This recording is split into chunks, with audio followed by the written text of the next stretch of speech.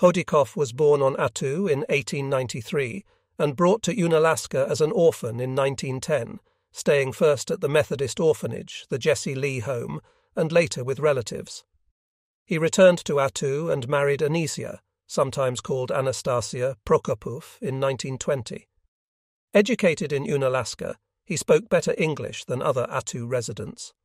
English was still rarely spoken in Attu, but Hodikoff spoke it well and very rapidly. May 1936, 101. In addition to being chief, Hodikoff was also a lay reader in church, where he also spoke rapidly, and had the job of sending in weather reports.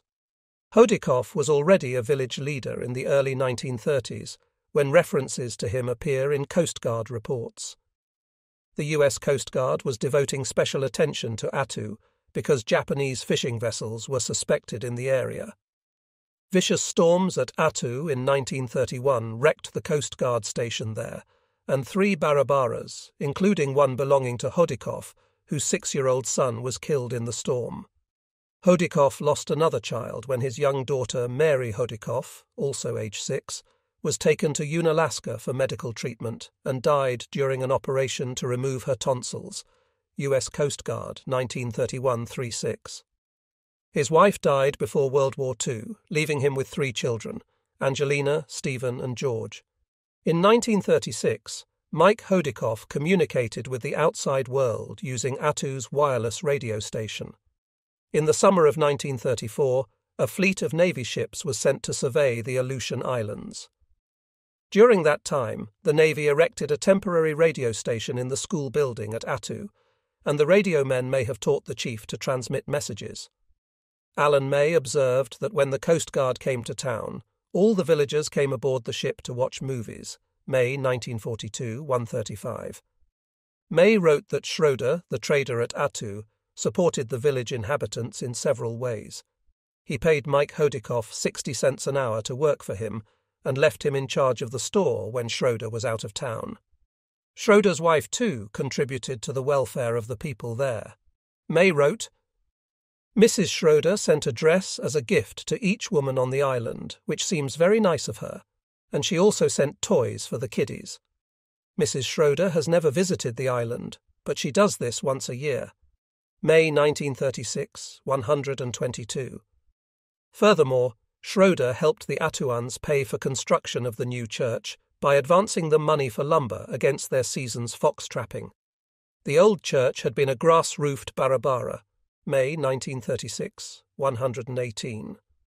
The women of Attu also raised money for the new church by selling baskets in Unalaska. Shapsnikoff and Hudson, 1974-41.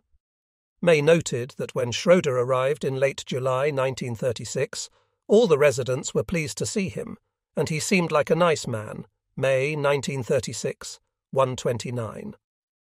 The school was built in 1932, but it would be almost a decade before any teachers were persuaded to come to Attu for longer than brief summertime visits. Kohlhoff, 1995-6. Etta Jones arrived in 1941 to serve as a permanent teacher. Her husband, Foster Jones, assumed the duty of radio operator for the village. Both were 62 years old and had worked in other schools in Alaska. Brew, 2009, 149. Japanese presence was observed or suspected in Attu and other near islands since the first decades of the 20th century. Mike Hodikoff recalled that sometime around 1910, Japanese marauders had stolen fox skins from the Attuans, and that they killed his father in the struggle that followed. Jones, 1946-40. This may have been one of the incidents Nick Golodoff refers to when he mentions the trappers who didn't return. Beginning in the early 1930s, the U.S. military was watchful in the Aleutian Islands. The Navy sent a fleet of ships with amphibious aircraft to survey the Aleutians in the summer of 1934.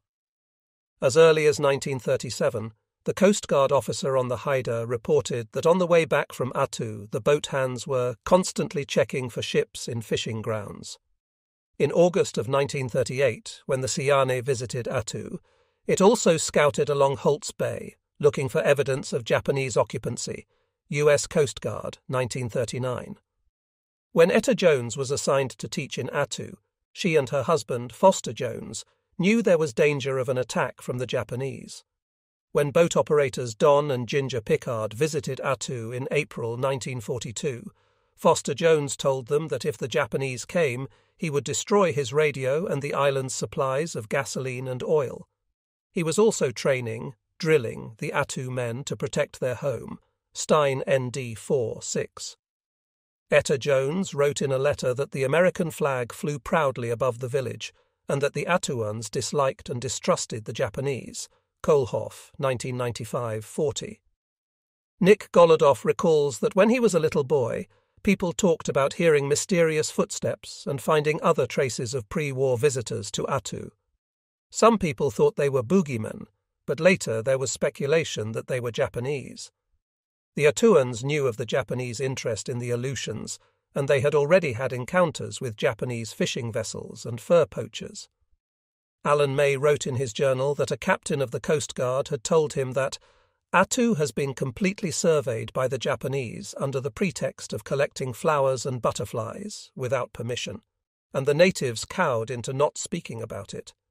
May 1936-90.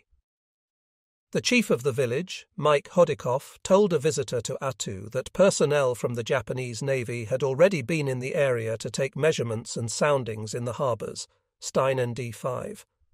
On land, he said, they had left behind stakes with Japanese characters. Nutchuck, Simeon Oliver, 1946, 148. In May 1942, the U.S. Navy took Chief Hodikoff and Alfred Prokopiev, the second chief, on board the seaplane tender USS Casco so the local men could show them likely shore landing spots. The Japanese bombed Dutch Harbour on June 3 and 4, 1942. On Attu, in the early morning of June 7th, Foster Jones sent his usual weather report by radio. Charles McGee, teacher and radio operator on Atka, heard Jones say he had a hunch the Japanese were going to attack Attu. The radio went dead after that, Stein ND 8. As the Japanese forces approached Attu, they split up, and the larger force got lost. On the night of June 7, 1942, the Attu residents heard the Japanese boats coming into Holt's Bay, on the west side of the island.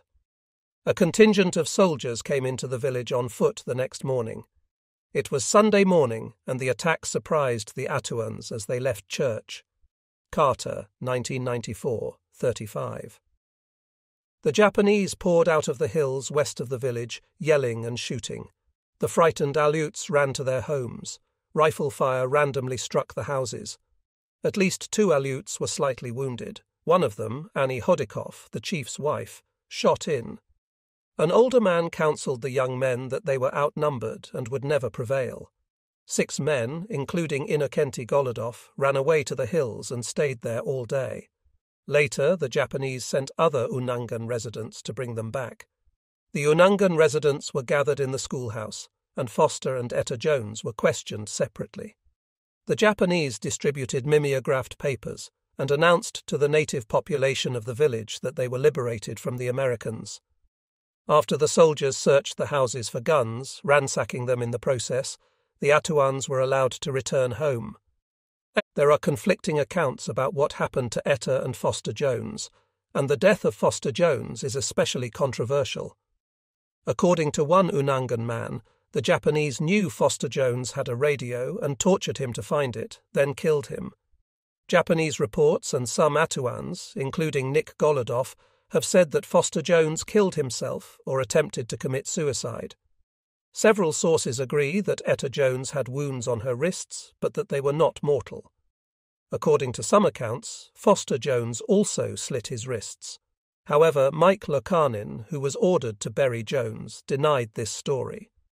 When he told Mike that Jones was dead, one of the Japanese soldiers pantomimed cutting his wrist to indicate that Jones had killed himself.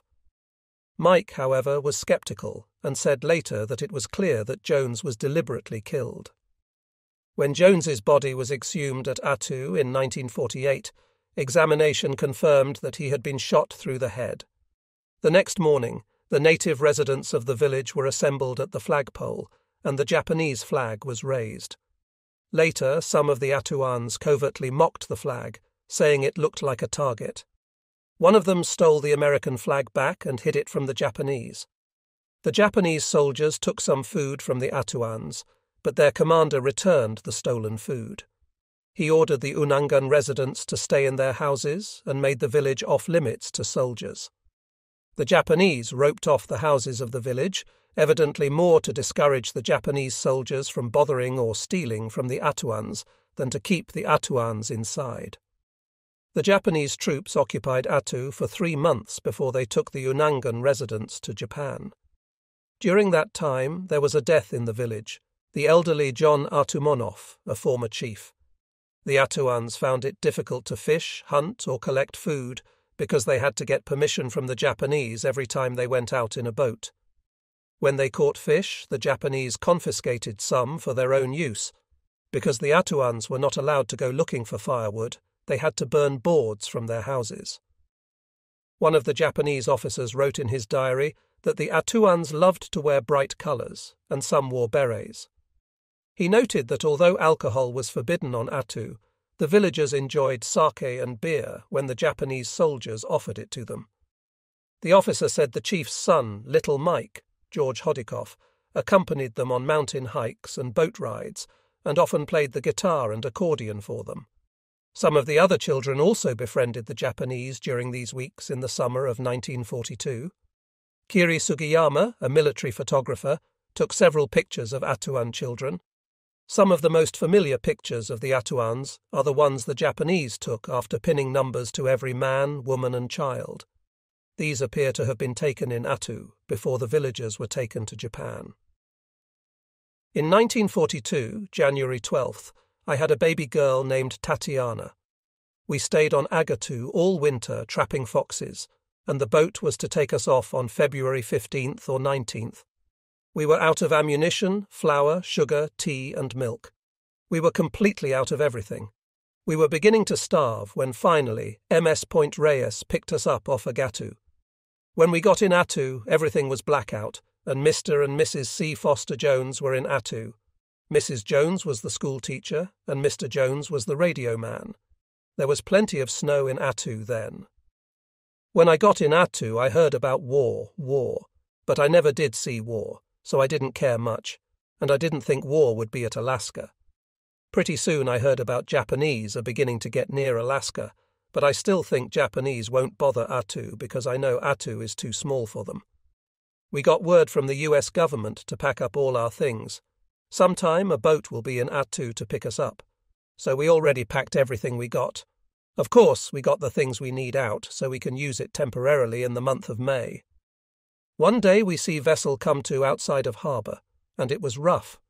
Wind was blowing from the northeast, and as soon as we saw the boat coming, we thought it was Japanese boat. After she got outside the harbour, she wasn't anchored because wind was too rough for her to anchor out there, and she couldn't get inside the harbour. Maybe about half an hour later we seen a launch coming into harbour. Some people still think it was Japanese boat. We look through scope. We can see letters on boat, USNTA. They had rough time coming in. Chief of Attu Mike Hodikoff and Second Chief Alfred Prokopov went down on beach to see if that's our transportation. Of course, USN or USCG always visit Attu once or twice a year anyway, but people were talking about war. We got excited. When they come on beach, the officer got out and shake hands with both chiefs, and the chief asks if this is our boat. Officer says he hasn't got word to pick anyone up off Attu. All they had was 10 army troops with their supplies to be taken ashore on Attu, but the weather was too rough to take anything over the sea in small boats, so they said they were going to land them on Kiska Island if they can. Officer want Mike Hodikoff and Alfred to go on Casco for 2 or 3 days, so they can show a good landing place in any kind of weather. They stayed out 4 days and came back. The whole community sent out 10 pelts to Dutch Harbour for sale to Navy because they didn't have a thing in store. All they got was flour, few cans salmon, corned beef. No sugar, no butter, no milk or coffee, so they got some food off the Casco. Mr. Fred Schroeder did not come back from San Francisco with supplies for store. Later, last part of May, a sub come to Attu, a patrolling sub. All the men were invited to the sub, and when we got to the submarine, The captain took all the men inside and show inside of sub to everyone. And then he got on deck, and laying against the rail on the side, he asked some questions about how often the Japanese come around Attu a year in present time. I was standing back against cabin and talking to one of the crew, and I saw the captain was laying against the rail and the chain busted, and he went overboard in water and everyone on deck start to laugh. He fell backwards. When he reached the water, he swim for the dory, which was ours, tied along the side of the sub. He couldn't pull himself in, so some men went down and help him in the dory. When he got on deck, he look at us and smile. He went below. A half-hour later he come out and said he is ready to leave now. He told us as soon as we see Japanese boat, please notify Dutch harbour. We got off, and the sub took off too. That's the only US boat we've seen since 1942 to 1945, until at Okinawa when we got out of prison camp. June we had nice all the way. Not much rain, not much wind, sunshine all the time. Of course, we were always standing by all the time for boat to pick us up. One day we heard over the radio the Japanese were bombing Dutch harbour. We still hear war on radio. One day the Attu men were getting ready for going out to gather driftwood. They get their boats ready and fill up 5-gallon can with gasoline and mix it with lube oil. Everything was ready for the next day. All over the village, everyone was in deep with a sad-looking face.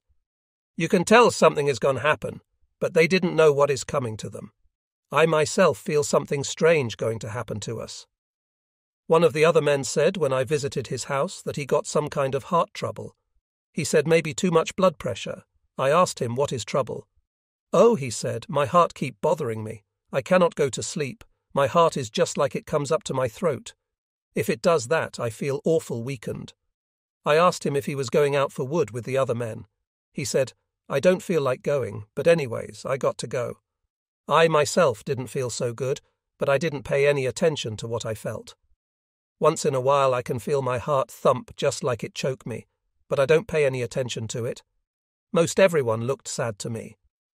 That day the village was so quiet, all I can hear is the gas motors of the power plant, which runs 3 times a day by the schoolhouse. All we can hear is put, put, put. Even the kids don't like to play. It was really nice at evening time. All the way out it was clear. The island seems to be sitting on top of the surface, out in the ocean. When I look at the mountain, everything is green. Flowers are beginning to blossom. Things look awful nice. When I sniff in air, I can smell flowers, and looking to the mountains on each side of village, they look clearer than I ever saw them before. Little fog string around foot of mountains looks nice. Hardly any breeze come from the southwest. Most of the houses are smoking. When I pass some houses, I smell the boiled salmon. At my house too, my wife is boiling salmon for supper.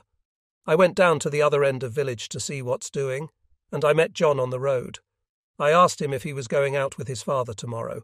He told me he will be out tomorrow if the weather keeps like this. He say it will be lots of fun tomorrow going to get seagull eggs and shooting ducks and getting wood. He asked me why don't I come in his boat. I already got a boat to go anyway. Most of the 14-footers carry 2 men and 2 or 3 5-gallon cans of gasoline and guns and cooking equipment. They don't have much room if they carry 3 men. I told him I already got to go in someone's boat. Now the sun was getting in back of the mountain, and the shadow showed on the other side of the bay. When I looked toward the school, I see Mr. Foster Jones was coming out of his power plant house, which is 10 feet away from the school. He was oiling his motor. Of course he always run it at midnight too. I kept walking around. There was no wind, and the ocean in the bay was just like water in a pan on the table. When I look out the bay, I can see the seagulls and sea parrots flying, and little birds waving beside the old ravens flying over the village and cawing. I never see so many crows in my life before as now, I thought to myself. I stopped in Alfred's house. His wife is my aunt, and sometimes I go visit her house. I had few cups of tea with her. I visited my aunt's house until it was getting a little dark. When I start to my own house, which is 50 or 60 feet away, I can hear chippy birds still chirping and still seagulls calling. I got home. When I got home, my wife had table ready and was waiting for me. My daughter was sleeping on the bed. My wife said things look very quiet, lonesome today. I had my supper and went to lay down on my bed, and something in my mind tells me something is going to happen. One thing was steady in my mind. Japanese will be here tomorrow, but I couldn't figure it out. My wife was sitting by me and said, "Darling, are you going out with the other men for wood?" I told her I'll be out tomorrow. "Bring some seagull eggs when you come home," she said, and I told her, "I will if I can." I told my wife that I have a hunch Japanese will be here sometime. She said to me, "I hope not, they might kill everyone." Every time when my heart thumps, it makes me feel sick and weak. It's about 11 p.m, so I told my wife I am going to bed now. She told me, "Darling, before you go to bed, get some water. There is no water in the house for morning." I got up and get water from my aunt's house. The sky was nice and clear. Then I go to bed. My wife was still up washing dishes. I didn't have to. That's why I go to sleep. Before the Japanese came to Attu in 1942, the Navy was going to take us away. The Navy came out in May and left about 10 men and 160 drums of gasoline, but they didn't take us away because it was too stormy. The Navy had 10 guns, and they couldn't leave them all at Attu, so they took them to Kiska Harbour, and the Japanese took them the same day they took Attu. The Japanese came in on June 7th, 1942, and took Attu, and I guess they used the Navy's gasoline. The Japanese didn't land near our village. They landed on the west side in Holt's Bay. At night we heard them coming in. Some of us young men were going to fight the Japanese. When we saw their ships coming, we got out our guns and all our bullets. Then one of the old men came and talked to us and told us not to fight. He said, "We are not enough to fight so many men." Early in the morning we saw the ship. We didn't know what kind of ship it was. About 11 a.m. after we had church, it was Sunday, the Japanese came into the village. They came in over the point on the west side of Chichagof Harbour. I didn't know what to do, so I ran off to the hill on the east side and hid under rocks. I stayed there half a day, and then I came back. I had nothing to eat. 6 men stayed out all day. The Japanese were looking for them but couldn't find them, so they sent some of the village men out to bring them in. The first Japanese that came into our village were young kids. They were pretty bad. They shot into the houses. They hit Annie Hodikoff, in the leg. The Japanese doctor fixed her. She died in Tacoma Hospital about 1946, after we got back from Japan. She had TB. Right after the first bunch of Japanese, the second bunch came. They were better. They were the officers, and they made the young kids stop shooting. Alex Prosoff, 1947, 1988. We were having church services in the Little Russian Church in Attu on Sunday morning, June 7th, 1942, when boats entered the harbour. When the gunboats got closer to the village, we saw that they were Japanese. They started machine gun fire on the village. Some of our boys ran for their rifles to fight the Japanese, but Mike Hodikoff, our chief, said, "Do not shoot. Maybe the Americans can save us yet." Mike Lokanin, 1947, 1988, June 7th, 42, Sunday in the morning, early when I was sleeping. Someone was knocking at my door, so I got up and looked who it was. He said, "I am Fred," with a frightened voice. I was wondering what was the matter, so I asked him what was the matter. He told me there is boats out there, and they are unknown boats, don't have any flag on either.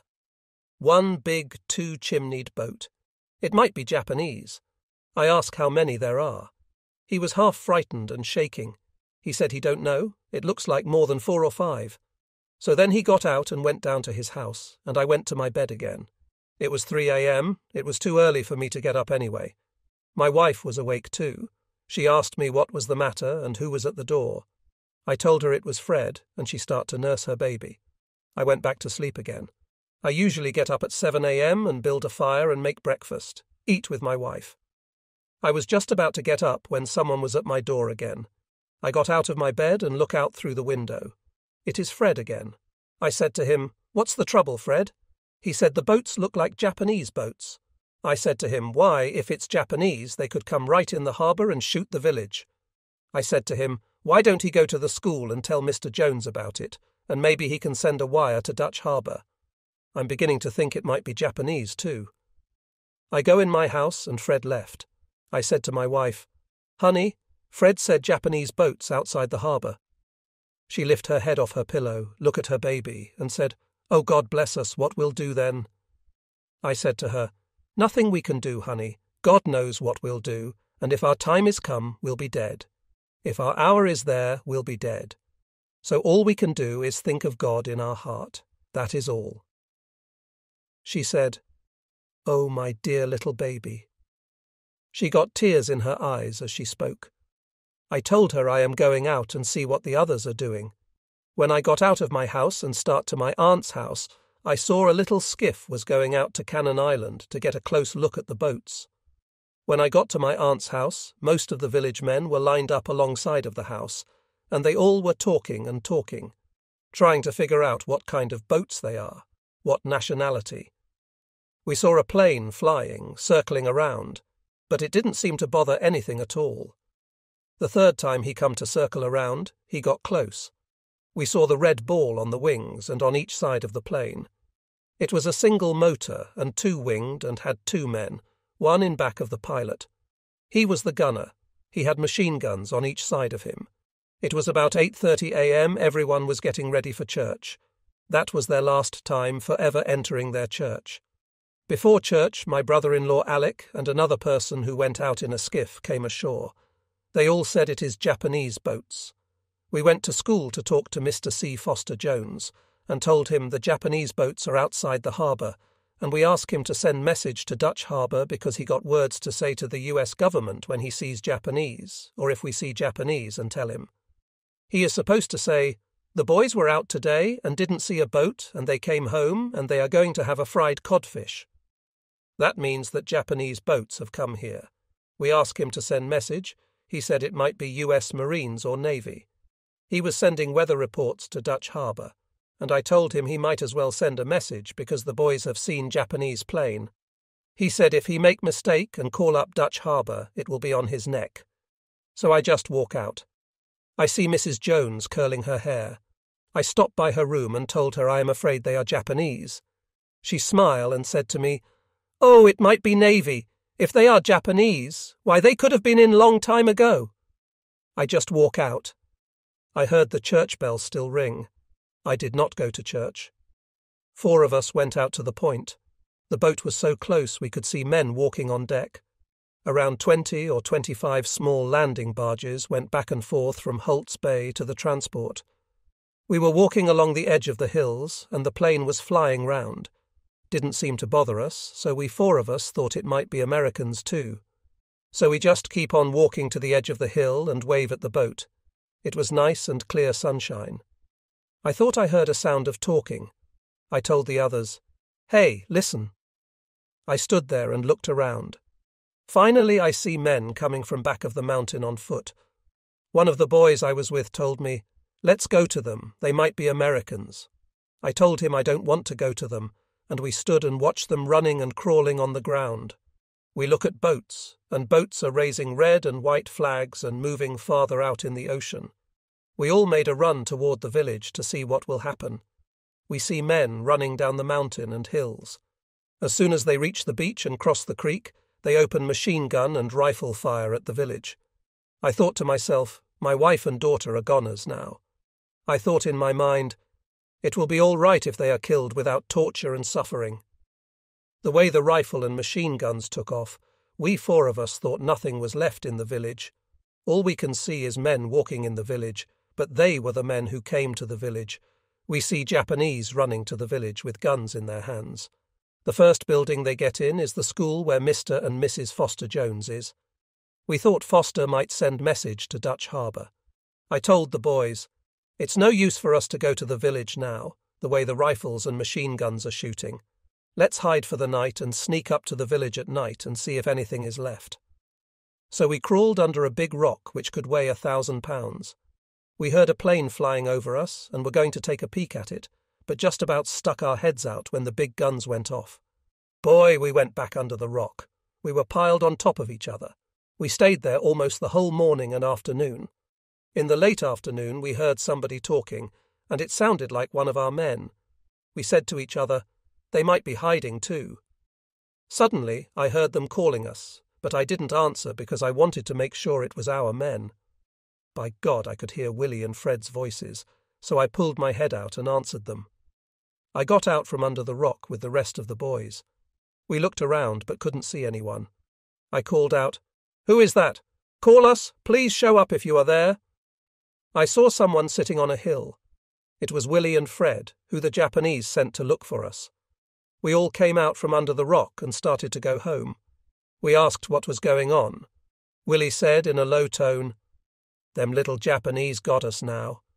Fred said, "We were afraid of Japanese before, now we got to be afraid of Americans." Fred turned his head around with his mad-looking face and said, "We're all under Japanese instead of Americans." I asked him if anyone got killed. He said everyone was okay except his wife got hit in her leg, but the Japanese doctor fixed her. I asked him, "How is my wife and kid?" He said they are all okay. I would have liked to ask more, but he looked awful mad, and I was kind of afraid to ask him. I told him, "Let's go now." And Willie told me they had been looking for me all over the place and couldn't find me or the boys with me. Also, one boy was missing, Sergei Artumanov. On the way home, we found him. He gave up because he saw us walking all together. When he walked up to us, he said, "Aren't the Japanese going to hurt me?" We told him, "Oh, Japanese won't do any harm to you." He began to smile. Fred told me I had to go to the school. So when we got to the school, I walked in. All the doors had Japanese guards. In the schoolroom, I saw Mr. and Mrs. C. Foster Jones sitting at one of the school desks. I said hello to Mr. Jones, but one of the guards said to me, No talk to America." He was trying to tell me not to talk with the American. Foster said to me anyway, "Well, Mike, the world has seemed to change today. We are under Japanese rule now."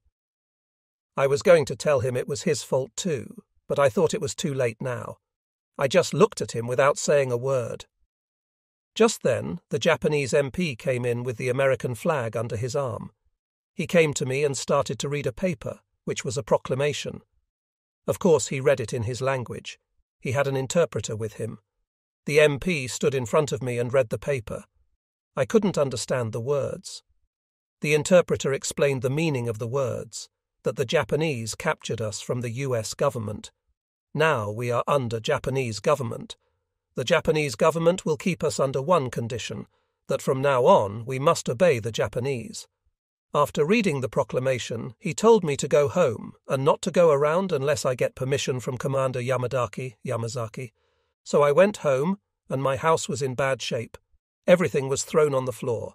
My door was spoiled, with 8 bullet holes at the end of the house, 2 bullet holes in my stove, 1 going through to the fireplace, and my wife wasn't home. All my guns were gone and some other things were missing. I didn't care much about the guns. I hated to lose my watch with 21 jewels. All my papers were scattered on the floor. So I went down to the chief's house. My wife usually stays there if I am not home. By golly, she was there. I walked in and looked for my daughter. I didn't see her, so I asked my wife, "Where is Tati?" She was sleeping. My wife was serving tea, and she asked me if I'd like to have a cup of tea. I sure needed it too. I told her yes. She gave me a cup, and I was just about to drink my tea when a Japanese came in. "They were looking for me," he said. I just left the table and went out with him. He told me to help Mr. Jones move out of the school, so I went in there. A fellow named Kasukabe, an interpreter, was in the school, and Mr. and Mrs. Jones were picking up their things. The man had a sword. Mr. Jones had a big load under his arm. This Japanese wanted him to take some more. He said, "Alec and Mike will take them to me." The Japanese said, "No, you take them." And he slapped Mr. Jones on his face, knocked him down on the floor, and started to kick him. He picked him up and slapped him down again and kicked him out the door. But they didn't touch Mrs. Jones, and they didn't touch Alec and me. After he kicked Mr. Jones out, he pulled his sword out of its case and went after Mr. Jones. Of course, I couldn't see what happened after he kicked him out. Anyway, I was so scared I was shaking. It seemed like I was going to shake the whole village down. I was trying to brace myself, but I was still shaking. The Japanese took Mr. and Mrs. Jones to the trader's house. Of course, the trader, Mr. Fred Schroeder, is not on Attu. Lucky he's not on Attu. If he was, he might be dead or taken to Japan too. On the way, I found Mrs. Jones's slipper stuck in the dirt.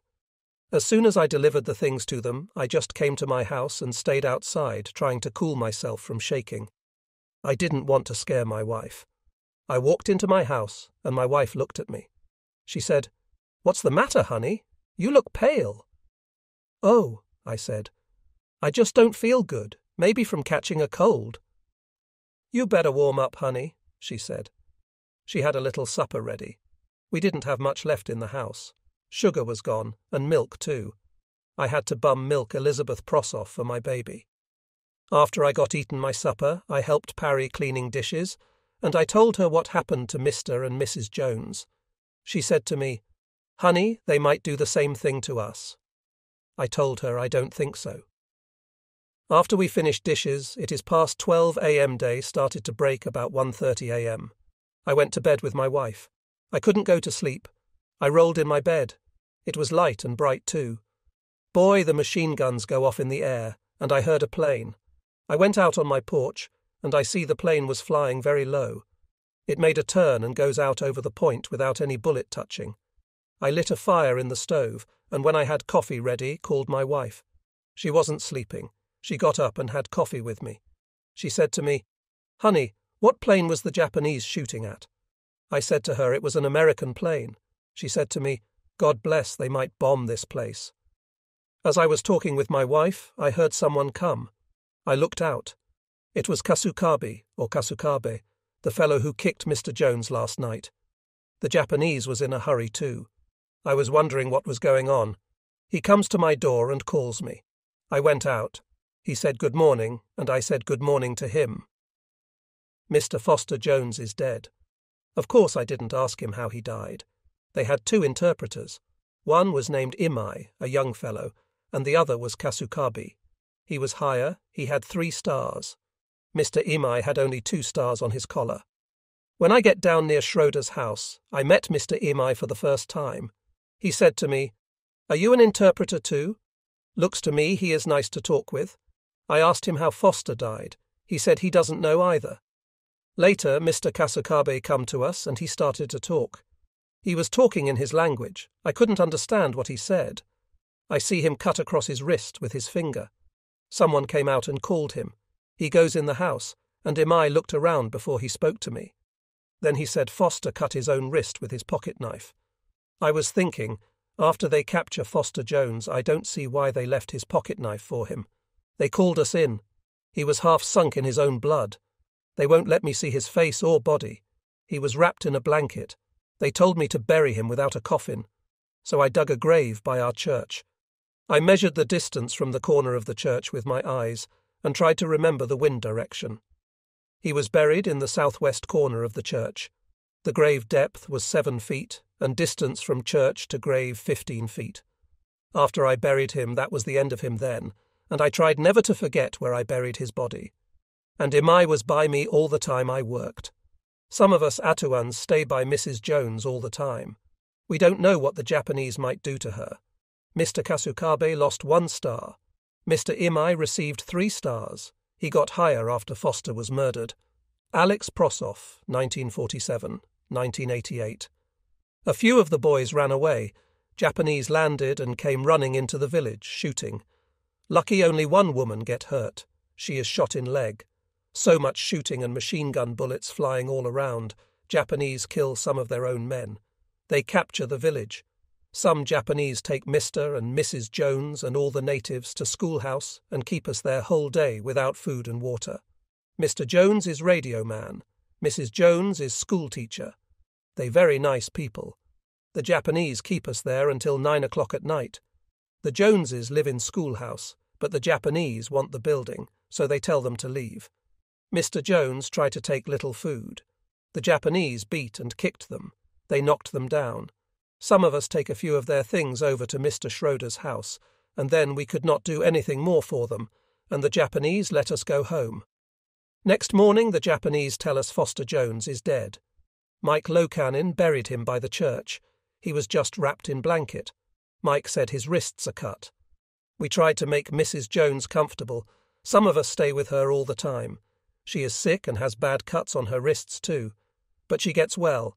Japanese have taken down our flag, but Inokinti gets it and hides it. I hide the church money.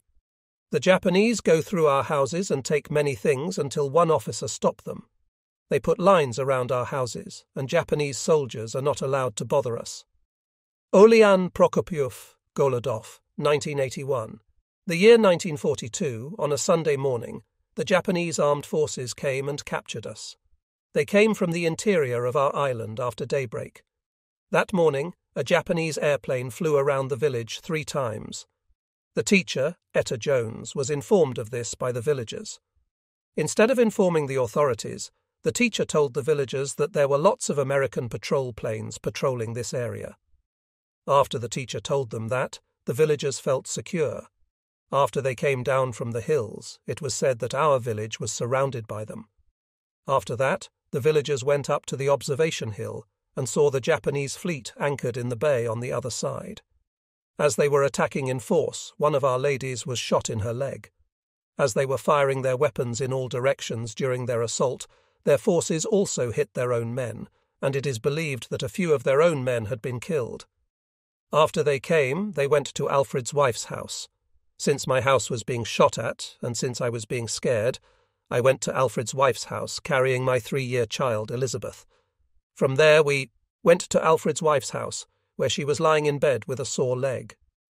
After we went to Alfred's wife's house, the Japanese soldiers surrounded 62 it.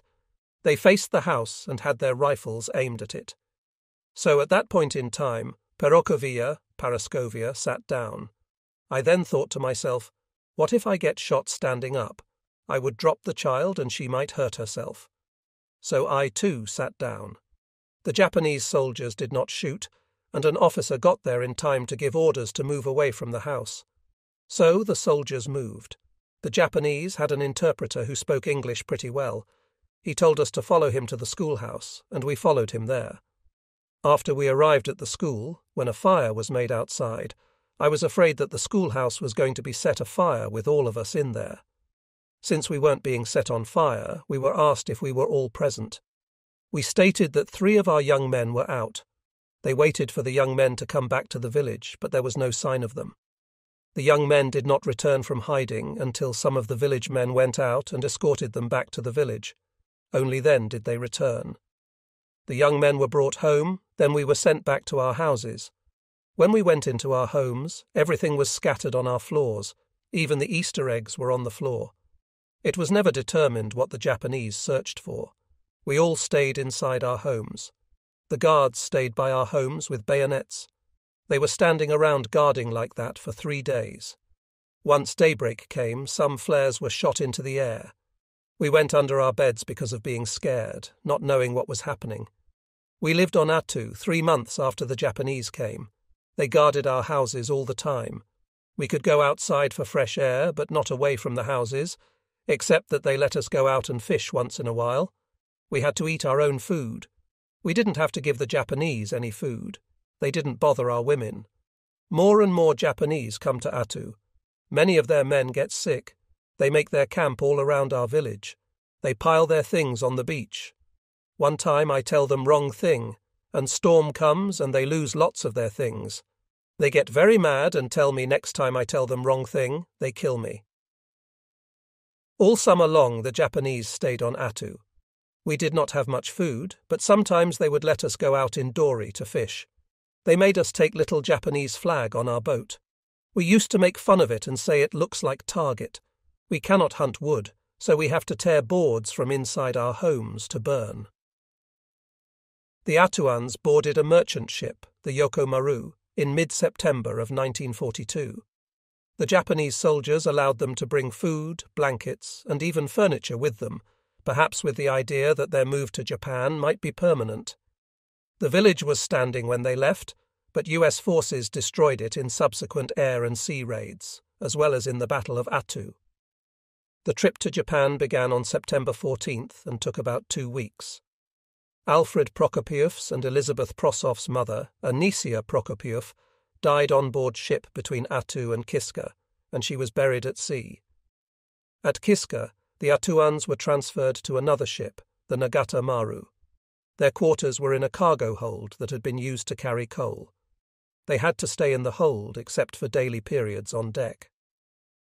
The ship finally arrived at the Japanese city of Otaru, on the west side of Hokkaido Island, at the end of September. The passengers were very dirty from the coal dust and had not bathed since they left Attu. Their first house was a vacant railroad employee dormitory on Wakatake-cho. They stayed on the second floor in 4 rooms, each about 142 square feet. The furniture and belongings they had brought were stored at the rear of the dormitory. Stewart, 2008, 302, 303. It must have been a big culture shock for the Attuans to come to live in an industrial city. Otaru's population in 1940 was about 164,000, somewhat larger than its 2008 population of about 138,000. The city is in Ainu territory, but the Ainu had been decimated by disease several centuries earlier. Today, Otaru is a tourist destination for Japanese and Russians. Mr. Kawashima, one of the Japanese soldiers who had occupied the village, visited the Attuans in Otaru in late 1942 or early 1943. He said that 2 of the boys, Ivan, probably John Golodoff, and his younger brother Nick, hugged him in greeting, and that Ivan told him their sister Helen had already died. There are differing reports of the Attuans' diet in Otaru. In August 1942, a Japanese soldier who visited them saw that they had bread, rice, meat and vegetables. He thought they were eating better than most Japanese. Stewart, 2008, 303. At that point, the Unangan probably still had food they had brought with them from Attu. Innocenti Golodoff remembered that at first the food was only slightly meagre: rice, bread, and a little fish and pickled radishes. In addition to not having enough to eat, many of the Attuans were weakened by other medical circumstances, particularly tuberculosis. Several of them died of that disease in Japan. Dr. Satoru Noguchi examined the Attuans soon after they arrived in Otaru and found that about half of them were suffering from acute tuberculosis. He thought their conditions were exacerbated by their meagre diet on Otaru, which lacked protein and calories. Several died from beriberi, a disease of malnutrition. This may have been caused by a diet almost entirely made up of white rice. Mike Hodikoff and his son both died of food poisoning in 1945 from eating rotten garbage. The Attu residents worked digging dolomite, a kind of clay, from an open pit while they were there. Nick remembers going with his mother to the clay mine and waiting for her while she worked. According to Innocenti Golodoff, the Attuans didn't work very hard. Although they were supposed to be paid between 1/2 and 1 yen per day, they were not paid at the time. When they were released, those who had worked were given about $700 in yen to take back to the United States. Unfortunately, this money was collected by U.S. officials, and the equivalent in American money never given to the workers. The Unangan worked only during the first part of their internment, and even then, on most days, only a few of them worked. The voluntary labour of Aleuts contrasted sharply with the treatment of Chinese and Korean prisoners, who were marched to work every day. In 1944, the 29 of the original 40 Attuans still living were moved from the Wakatake-cho dormitory to a larger house at Shimizu-cho, which had previously served as clergy quarters for a Shinto shrine. Partitions divided the families. The Attuans' new home was farther from the clay pits, and they didn't work after that. Their declining health may have also prevented them from working. After the Japanese surrendered, the Attuans were able to walk more freely around the city of Otaru. Alex Prosoff even remembered that they met a Russian couple named Sofiev and attended Russian Orthodox Church services. In 1942, a count of foreign nationals in Japan found 48 old Russian residents living in Hokkaido, foreign resident population 2011. Contrary to most reports, Stewart found that the Attuans were allowed much freedom of movement in Otaru throughout their stay in the city. According to him, the children frequented the candy store, and the adults bought food at the butcher and fish shops. It is unlikely, however, that they had money to make such purchases, which also contradict the malnutrition and starvation of the Atuans.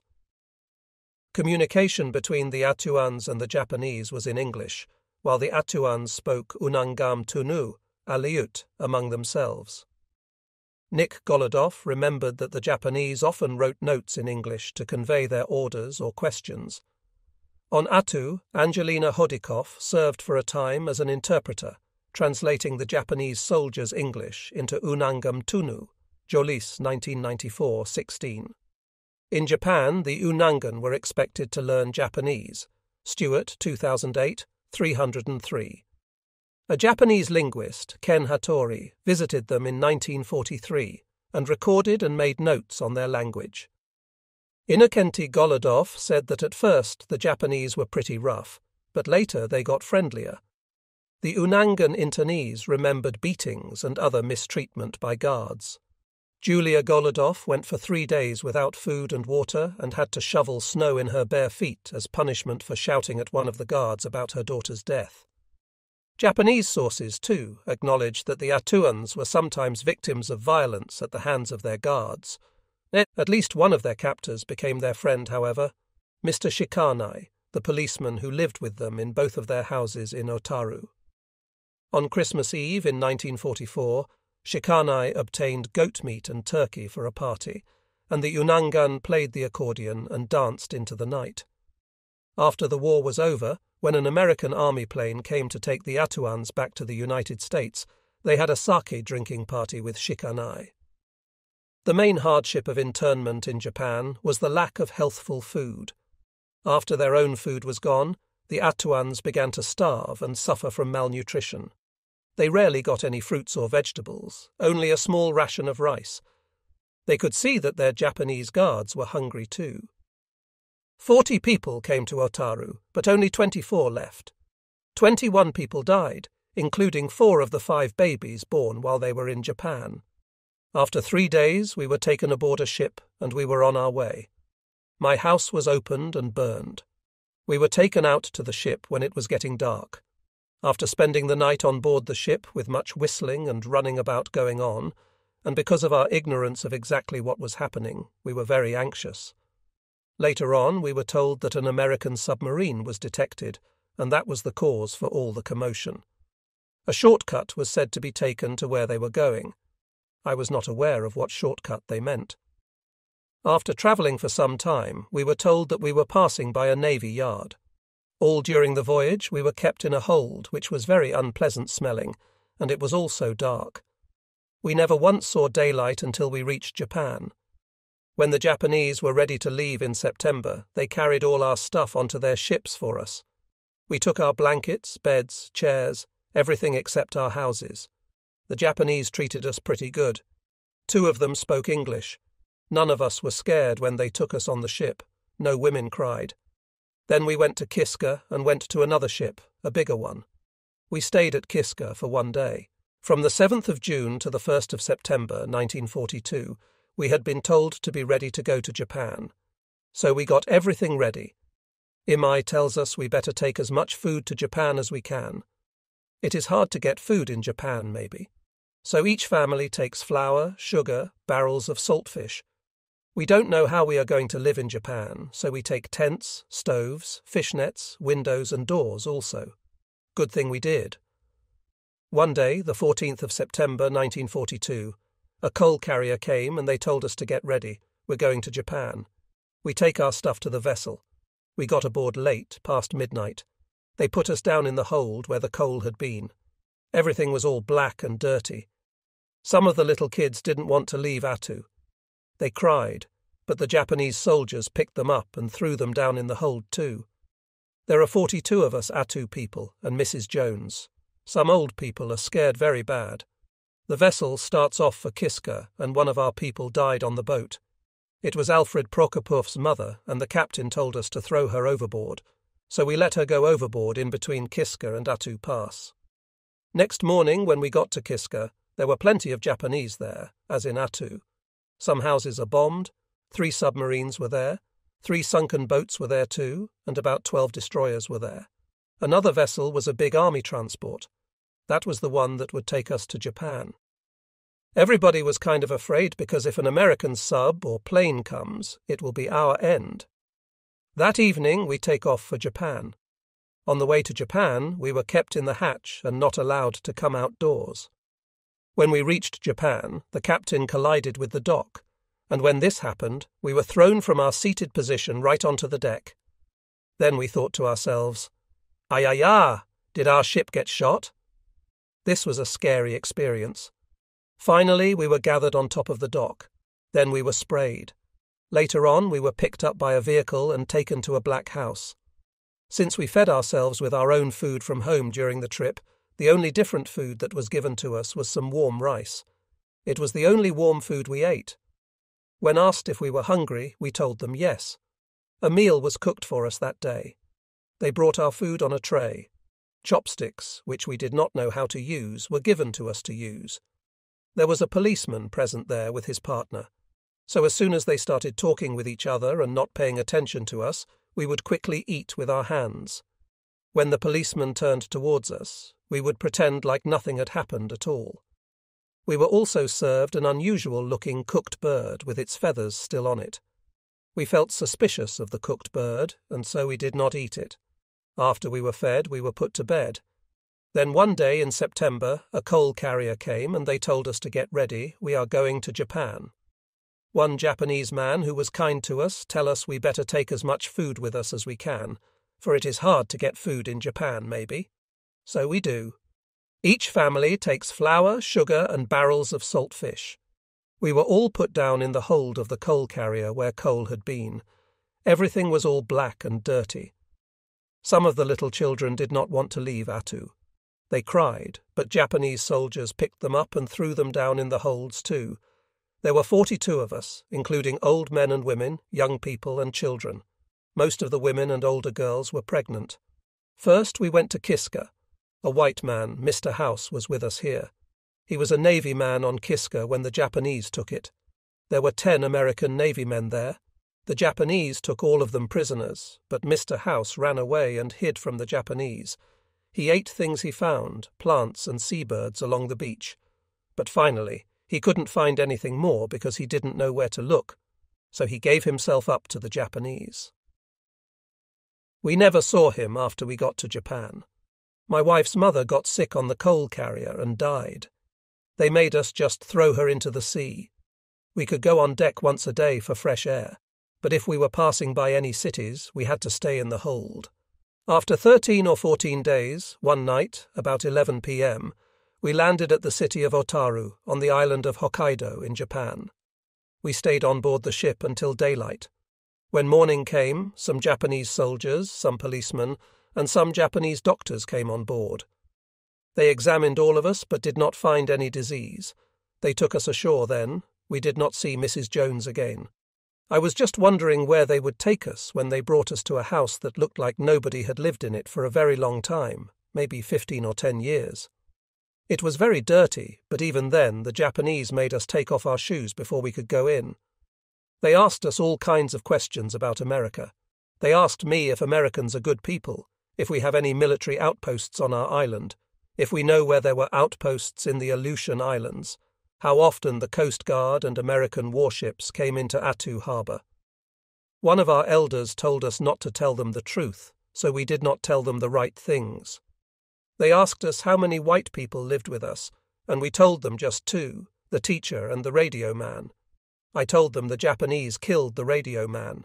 They asked us which army we liked best, Japanese or Americans. Mike and I were the only ones who talked to them. I told them I could understand English and that they were very kind to us. As long as Americans fight for my country, I'll be on their side. I told them the Japanese destroyed our homes, made us prisoners, and put us on land where we couldn't speak their language. So I cannot say the Japanese are good people. All of us were kept in one house. There were 42 of us in a 5-room house. We put our mattresses and blankets on the floor to sleep on. It was getting winter, and we did not have enough blankets to keep warm. We had only one stove we brought with us from Attu. The women cooked for all of us on it. The Japanese did give us little heaters, but we did not have enough coal to keep us warm. They gave us only 1 bucket of coal for the whole day. Our mattresses were laid on the floor. The pillows were also given to us, and they were very hard, but we did not complain. The blankets that were given to us were almost as thick as the mattresses, but we used them anyway. Every morning the floor was mopped. The house that we were staying at had a kitchen downstairs. We had a stove that we had taken from Atu, which we used there. We had soup that looked like grass and some dried rice. When we ran out of grass soup, we started making rice soup. Before this, we ate the food that we brought along from Atu, like the dried fish and salted fish. But when we ran out of food, we were given vegetables like carrots and potatoes. After eating the boiled potatoes, we would have very bad stomach aches, and they were very painful. One day we were told that some officials were coming to visit us. A Japanese cook was brought in for us. They told us not to leave, and the Japanese cook put wood into the oven. He lit it, and as a result, smoke filled the room. I can't remember whether or not cooking took place that day. We were once again grouped, and questions were asked of us. They asked if we were eating good food. We did not give them any reply. They once again asked us if we wanted to talk. We refused to talk. Then after that, we were given food once more. When we got to Japan, we landed at Otaru on the west side of Hokkaido. We went to the town, or city, I guess. It was kind of big. They put us in one house, a big wooden house. 2 policemen lived there with us. They gave us rice, bread, and some fish once in a while, and a little bit of pickled radishes. A girlfriend, Kasha-san, saved my life. She was a nurse, and she was good to me. She gave me extra rice and brought me eggs. She talked a little bit of English. She was there for about a year, then she went away. Then I didn't get any extra food. We were hungry too. At first we did all right because we ate the flour, sugar and fish we brought from Atu. The Japanese gave us only 2 cups of rice for about 10 people a day. When our food was gone, we could not buy any more from the Japanese. Then we began to get very hungry. While we were at Otaru for about 3 years, we worked digging clay. We worked about 8 hours a day. We didn't work very hard. We dug it off the top of the ground and took it to the factory in a wheelbarrow. The clay was white. I guess they made dishes out of it. Our policeman took us up in the morning. We walked, and then he came for us in the afternoon. For lunch we ate the rice we brought with us in a little tin box. We had our own spoon. I never learned to use chopsticks. We never heard any news about the war. We had electric lights. At night we talked or patched up our clothes. We didn't have anything to read. That land where we were was very hot. We worked with picks and shovels, shoveling away at the clay. Then the clay was dried and crushed. The clay was also being worked on in the factories during winter. While working on this clay, a particle of it went in my right eye. I was afraid that I was going to lose my eyesight, but I have managed to arrive here, on Atka, without having to wear glasses. Alex Prossoff, 1947-1988. A month after we get to Japan, we had to go to work for the Japanese. I dug clay for a week, and then I went to work in the clay factory. It was hard work. We worked from 7 in the morning to 5 at night, and got 1 day of rest in 2 weeks. The women, most of them, were put to work too.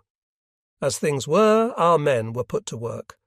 Shortly after that, they started admitting our people to the hospital. The people were getting sick one after the other until I was almost the only one left at home to cook. While I was doing that, they took my husband to the hospital. After they took my husband, my children were starving. So when I went to fetch some water, I would pick orange peelings off the ground. Then I would cook them on the top of the heater. Then I fed them to my children, and only then would they stop crying for a while. Shortly thereafter, they admitted my children to the hospital. They asked me to come to the hospital. So I went there and ayaya! The people that were admitted to the hospital were very sick. That day a few went home. Being unable to hear what was happening, I begged to be returned to work. So they started me working on clay. Later on, those who were sent home from the hospital took ill again. They were taken once more to the hospital. We were allowed to visit the hospital for checkups. Whenever they did that, I would ask my people what they were doing to them. They replied, "We are being inoculated. Ayaya." We did not know what was being done to them. But then the people were dying. Lots of people died there. My daughter and son were among those who were in the hospital. They would say, "Mother, come here and scratch me." So I would go over to him, her, and, not knowing exactly where they wanted me to scratch, I would scratch and then move away from them. The reason why they were unable to specify where they wanted to be scratched was because they could not move. When my husband was close to death, he sent for me. I went to the hospital, and he gave me some cigarettes which he had stashed away. Then I stayed awake with him most of the night. Then he told me if I was sleepy to go to sleep. So I went to sleep, and during my slumber he died. When I was awakened, I got up, and I noticed that in our religious custom when a person dies, he is not dressed, but I watched them dress him. After he was dressed, he was taken out. I did not know what they did to him. It was not until my Leonti died that I went to where they must have taken him. Leonti was put in an oven, and I was told to light some flowers, so I did. Then I went to the other room. After that they pulled him out, and I did not like what I saw. I approached a Japanese priest and asked him if it was a sin to do that. He told me that the reason why they did that was because they did not have any burying space. They said that they hardly had any space for burying people. We lost 21 people in Japan. My stepmother gets sick first. She got TB, and the Japanese took her to a kind of hospital. But there is no heat and very little food, so she died. Some died of beriberi. Our chief, Mike Hodikoff, and his son George ate from the garbage can and got poisoned food. Lots of children and babies died because they were hungry and had nothing but rice. When the Japanese came to Attu, we were 42 people, and after the schoolteacher died, 41 left Attu. But many Attu people died in Japan. They died of starvation, I guess. Only 25 people came back from Japan. The ones who didn't come back ate the rice for about 2 years. Then they couldn't eat it anymore. They were sick and couldn't, and the Japanese didn't have anything else to give them. We never had any fruit or vegetables. I don't know if our policemen had any other food. All I ever saw them eat was rice. We had both white and brown rice. My 2 brothers and 1 sister died in Japan. They never buried them, they burned them. They gave the bones and ashes back to us, and now they are buried at Atka. They sent them back after we got to Atka. Alex Prosoff, 1947, 1988. One of the hardest things was we could not bury our dead. There are no burials in Japan. All are burned. When our people died, they were burned too, and the Japanese gave us little boxes to put the bones in. This was hard to have to pick up the bones of our loved ones. We kept all our boxes carefully because we wanted to take them home to be buried someday. I noticed that when a Japanese body was burned, the bones did not fill the box, but when an Aleut was burned, the box was not big enough to hold what was left. I told a Japanese guard that his people have small frames, much smaller than Attu people. Must be because his people eat too much rice. When we first get to Japan, Japanese seem to have enough food, but later lots of Japanese hungry too. We never saw any Red Cross packages of food or clothing while we were in prison. No medicine ever came either. By 1944, we got so hungry we would dig in the hog boxes when the guards were not looking. Whatever we found, we would wash it and cook it and try to eat it. When spring came, we would work after 5 o'clock in some of the Japanese gardens nearby for a little extra food. In summer, we sometimes helped the herring fishermen. One time I went fishing in the bay to show the Japanese fishermen how we fish in Attu. All I caught was old boot. We could not eat that. Once we killed 2 dogs and ate them, the men only. We gave our rice to the girls. Next day my stomach is full. I can work.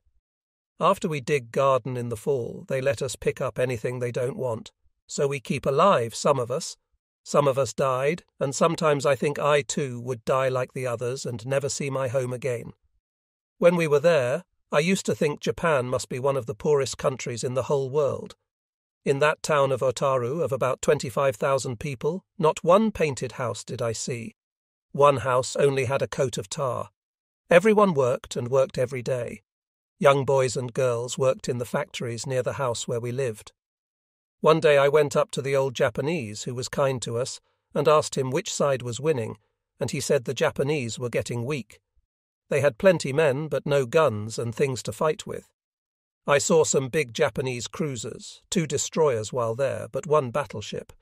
The officers had good clothing, but the soldiers poor, except their shoes. The officers slapped their men, sometimes hard in the face for a little thing, maybe a gun not clean or something. I noticed Japanese soldier does not have much freedom. On Attu, most were young, 25 or 19 years old. In Japan, they were maybe 50 or older. We did not have much clothing. All I had was 1 pair of pants, 2 shirts, 1 pair of socks, and 1 towel in 2 years. One old Japanese who talked some Russian and English was kind to us. Sometimes we would give him a piece of clothing to sell, and he would get us a little food. We had to learn to talk Japanese, even the little children. Japanese said they would kill us if we didn't. Sometimes we were beaten and our women whipped. Julia Goludoff once went 3 days without food to eat or water to drink. This was her punishment for talking back to the Japanese and blaming them when her little girl died. She said it was Japanese' fault. They made her shovel snow when she was barefoot too. She did not die. I had arguments with the guards over their gods. One of them wanted me to pray to their gods, but I told him I would pray to my own God. I asked them where were their gods, but they could not tell me. I saw many statues of the gods they pray to. Most were of Buddha, though. They had a funny custom of taking a dragon-like piece of wood into their houses and talking while they open and shut its big fiery mouth.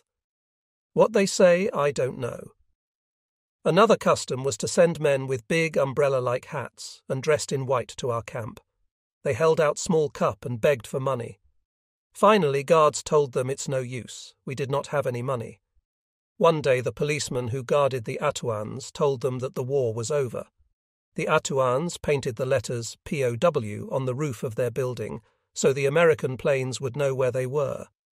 Planes flew over, dropping drums filled with delicious food. Nick Goludoff particularly remembers the canned peaches they brought. Some Japanese sources recalled that the Atuans defied orders to share some of the food and cigarettes with their friends among the Japanese guards. Stewart, 1978-34. After the Atuans heard the war was over, they were able to leave their quarters and walk around the city. Locarnin, 1988, 239.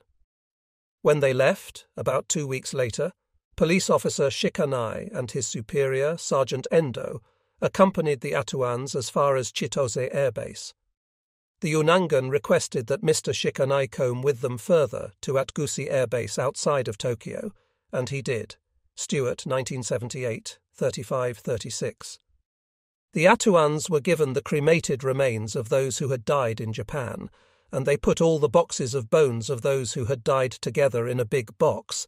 Locarnin, 1988, 239. Unfortunately, the bones were lost on the way back to the United States. Alex Prossoff said that while they were in Okinawa, the Atuans left all their baggage, including the box of bones, inside a big fence. After a big storm, the box and all the rest of their things were gone. Prossoff, 1988, 248. The box of remains was eventually recovered and sent to Atka. The cremated remains of the deceased Atuans were buried near the Aitka church, but outside of the church grounds because the Russian Orthodox Church does not allow cremation. The Atuans got on a plane, the first flight any of them had ever been on. They stayed in Osaka one night, then went on to Okinawa. A huge storm grounded them there for several weeks. Then they flew to Manila, where they stayed in army tents and were taken around by military men. They boarded a ship and set out for San Francisco. It took 10 or 11 days, Nick Goludoff remembers, but it seemed like forever. Some government or Red Cross workers met the boat and took the Atuans to a hotel, giving them money for lodging and clothing. They were in San Francisco for a week or 10 days and did a lot of walking around. The Atuans took a train to Seattle, the first train trip any of them had taken. In that city they attended services at the Greek Orthodox Church of the Assumption, which Alex Prossoff called the Church of Seven Domes. Some of the people went to the hospital in Tacoma, Prossoff 1988, 248, for treatment of tuberculosis. The remaining Attu residents finally boarded a boat to return to the Aleutians on December 12, 1945. They got to Unalaska on the 19th, and from there travelled to Atka with a stop in Adak, Lokanin 1988, 240. They had hoped to return to Attu, but they were told there weren't enough people left to resettle their village. 16 Attu survivors arrived in Atka on December 21st. When the military transport ship David W. Branch brought them to Atka, the residents of that village were still in the process of rebuilding their village, which the U.S. Army had burned after the residents were relocated to southeast Alaska in 1942. The Attuans had to stay with Atkan families until the military could build houses for them. Fortunately, Nick Golodov's mother Olean was from Atka, so she and her children, Nick, Greg, and Elizabeth, were able to stay with their relatives, the Snigaroffs. Later, Olean married an Atka man. Innocenti Golodov married an Atka woman and began raising a family. See photos P81. Willie Golodov was reunited with his wife Julia, but then, like several others, had to go to a hospital in Tacoma. Jolis, 1994-20. 4 Attu children, including 18-year-old John Golodov and 20-year-old Angelina Hodikov, were sent to vocational school in Eklutna. One of the teachers there wrote an article about these Attu survivors. She said Angelina carried with her a scrap of paper that said, "Father, Mike Hodkoff, burn, sick at Attu. Died in Japanese camp at Oturu Island of Hokkaido. Mother, Anisia Prokopov, born at Attu, died at Attu, 1940. 3 brothers, 2 named George and Leonti. Mike died when Japanese came. Another brother George died in Japanese camp. Sisters Mary and Annie died at Attu when the Japanese came. Brother Stephen, age 14, birthday Jan. 16th, taken prisoner, now thought to be at Atka. Butts, 1948. The Attuans were unhappy that they could not return to their home. Alan May, who had visited Attu in 1936, corresponded after the war with several of the Attu people who were hospitalized with tuberculosis in Washington state. Mike Lokanin wrote to him that he missed Mike Hodikoff and his smile, and that he was worried about his wife and his friend John Hodikoff, both of whom also had tuberculosis and were in another hospital. Mike Lokanin did not think the Attuans and Atkans were getting along very well with each other yet. He wrote, "We rather be on Attu instead Atka," Lokanin, 1949.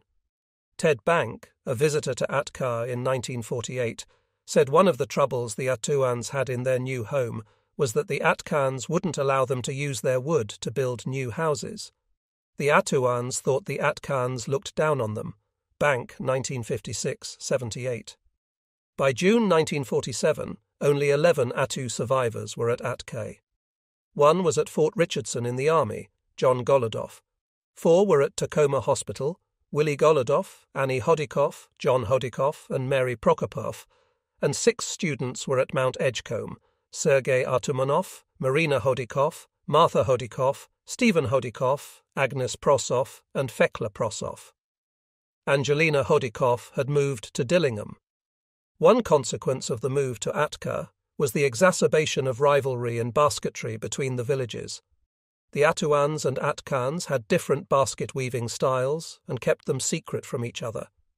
The Attuan women no longer had access to their favourite kind of grass, Shapsnikoff and Hudson, 1974-50.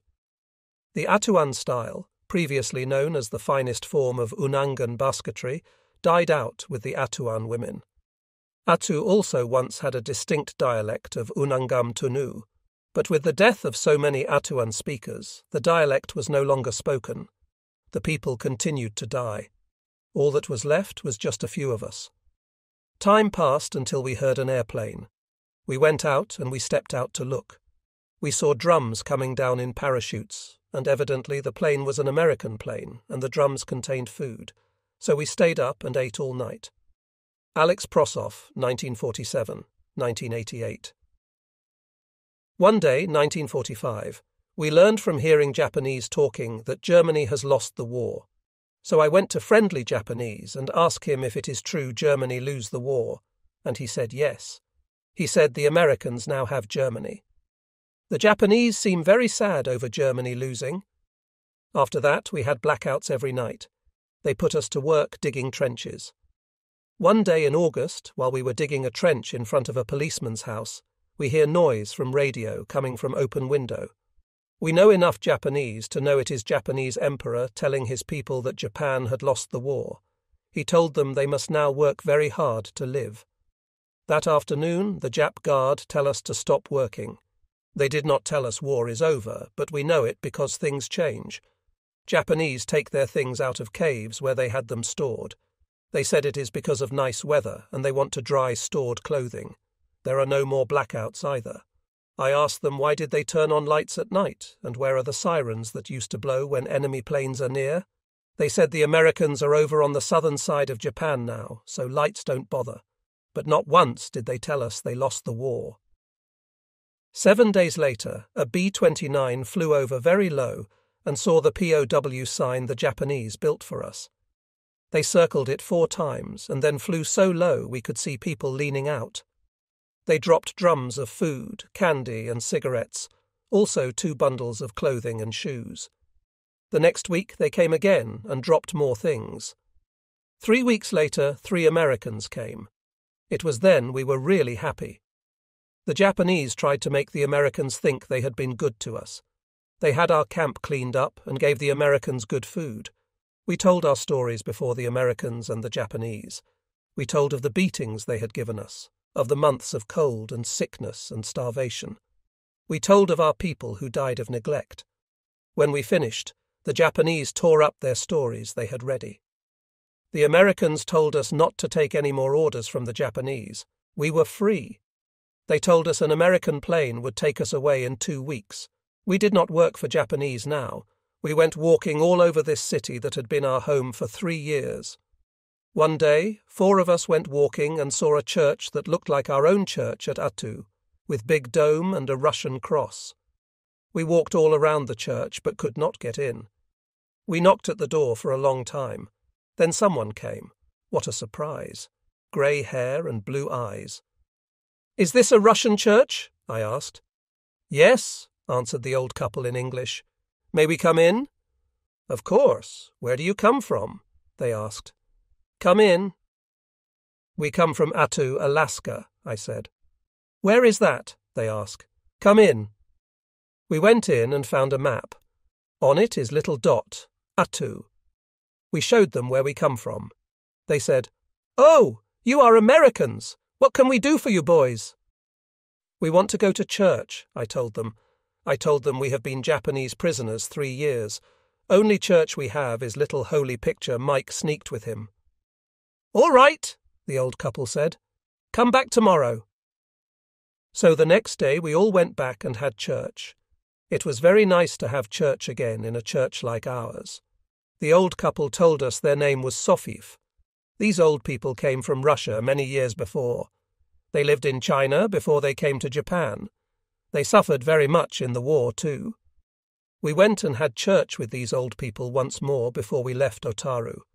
Before we were going to leave Otaru, I went to Japanese and said, "We want money for work we do." They finally gave me a handful of little paper bills, 50 yen size. I divided among my people. When it was time to go, we asked for kind old Japanese man. We took up collection for him, and he went home happy. After the food was dropped, the Americans came. We could see cars running around, and they made a lot of smoke. These cars had to be cranked to get them started. So one got tired of cranking a car before it could be started. They also had some cars that didn't make any noise at all when running. Then we were taken inside the house. We were asked if we wanted to go home. We all said, "Yes." They were Americans, and they told us that the war was over and we were going to be taken home. That next day, we were taken to the airport. We stayed there for 3 nights. Our flight must have been late or something. I never did find out. About September 1945, the Red Cross helped us leave Otaru. An American Army plane took us to Okinawa. We had a big sake party at Otaru just before we left. Our policeman got drunk too. We wanted to take him with us, so they let him go to Okinawa with us, then they took him back. When we left our house at Otaru, we didn't use the doors. We went out through the windows because everyone was feeling so good. A Japanese civilian gave us the sake, 2 or 3 bottles, almost a gallon in each one.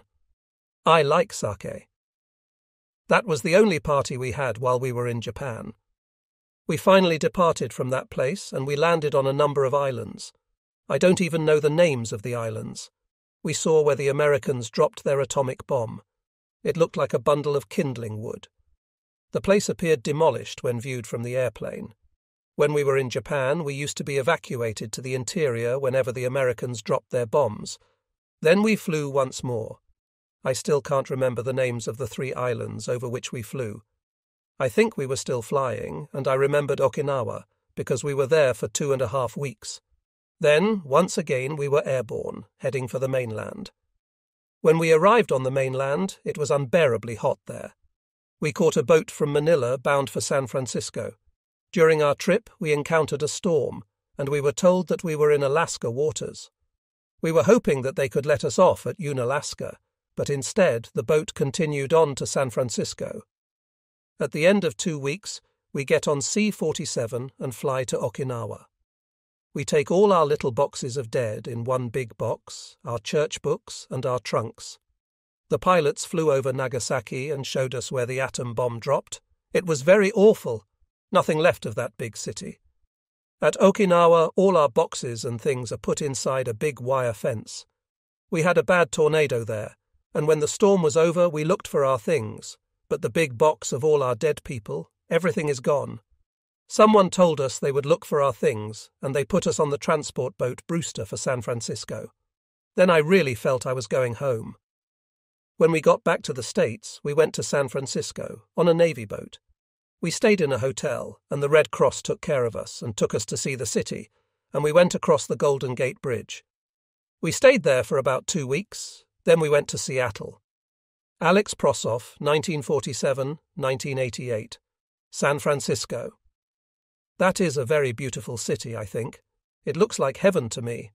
Of all the cities I've been in, I like that one best. Red Cross and welfare people were at the boat, and doctors and nurses. They took care of us and took us to Lancashire 5th Street Hotel and give us money to pay our hotel fare and buy food and clothing. Miss Van Every of Indian Affairs took us around in her car to see things.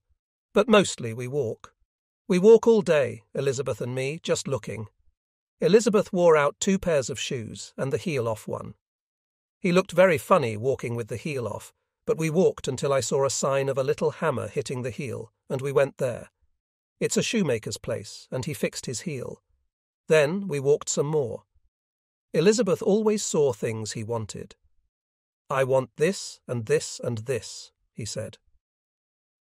We were in San Francisco 1 week and 2 days, and we were so busy walking and looking we did not have time to go to church. In Seattle we stayed near White Center. We had a good time. First we stayed in a hotel, then in a camp, a house with a kitchen and everything. I stayed with my brother's family. When we went to Seattle, we went to Church of 7 Domes. Some of our people went to the hospital in Tacoma.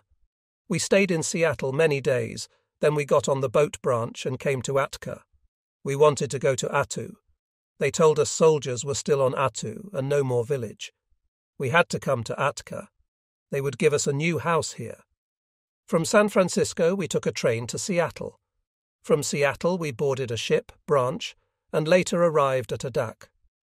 When we were in Seattle we were there for some time, and it was getting close to Christmas. We did not really want to go home, but we were brought here. At that time they dropped off many soldiers on Adak. We were brought here from Adak in a small tug. I had gotten used to the big ship that brought us from Seattle, and I did not feel very safe on that small tug. When the tug arrived at Atka, a truck picked us up and we were taken to the school. At the school we were assigned to where we were going to live. I was placed in Cedar's house. A year passed, then the houses were built for us. Army Quonset huts were made for us to live in, and we stayed in the huts for another year. Then our houses were finished, so we moved in. Since then, they have been our houses for a long time. Today, whenever there is a storm, I don't trust my poor house. After Seattle, we went to Adak and stayed there one night. Then they took us to Atka. The new houses were already built. The government built them for us. We tried to go to Attu, but they told us we were not enough people, so the government wouldn't let us go to Attu. The government told us to live with the Atika people. So we got to Attica on December 11th, 1945. Then I was single, but today I have a wife and 3 kids, 2 girls and a boy. My oldest girl is 19, and my youngest, the boy, is 16. Now the Attu people like it at Atka. My wife is an Attica woman, and I don't want to go back to Attu.